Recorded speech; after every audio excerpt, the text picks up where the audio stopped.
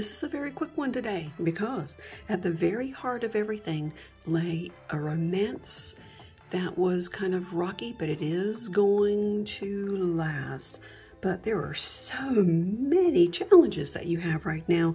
Not only are there relationship and personality issues, but there are also rifts in the family. Your children are such challenges, their personalities as they grow and develop.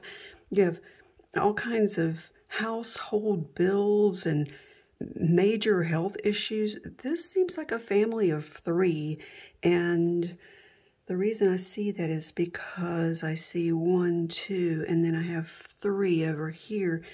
This one's kind of separated. I'm really thinking there may be a teen who has not really found their identity yet. So this is a very tough situation. If you were in front of me and I were looking at this, I would say you're going to have the whole rest of the year. It looks like, look at this linear, these are events of problems and issues that happen. They were saying, keep on looking, keep on looking, keep on looking. And this feels like around September or so, you're going to be okay. But for right now, we've got the end of May, June, July, August. Wow, it's going to be a tough summer.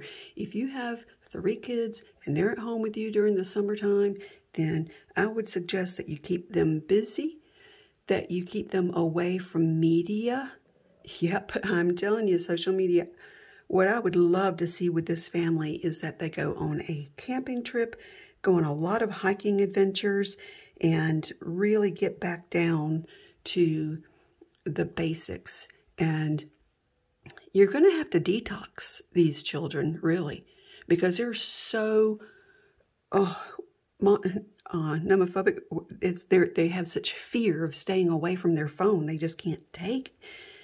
This is not a good thing. Of course, it's really good to, we need our phones and the internet in order to be able to make sure our lives are running smoothly.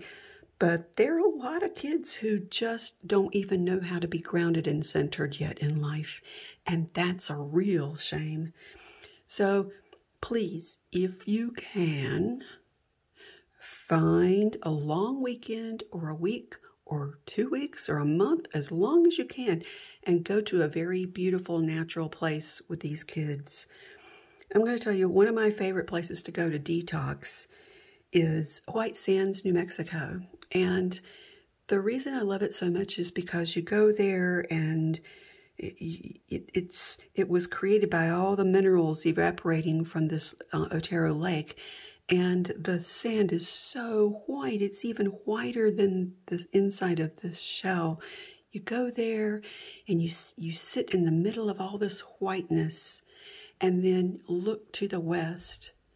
Look at there, there's where wisdom, the meridian insight, that mermaid water magic comes from, and that's where the lake is. It's to the west. And you see the blue sky, and you'll see some white clouds, and they're just over those purpley blue mountains. You're sitting there, and it's white and shades of blue, and you can't help feel grounded. Seriously, I want you to take these kids out. If you have children, whether this reading was for you or not, please pay attention to your children.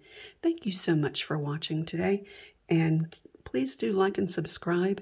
I'm a new channel, and it would really help.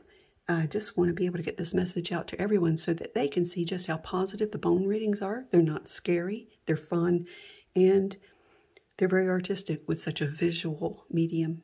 Thank you.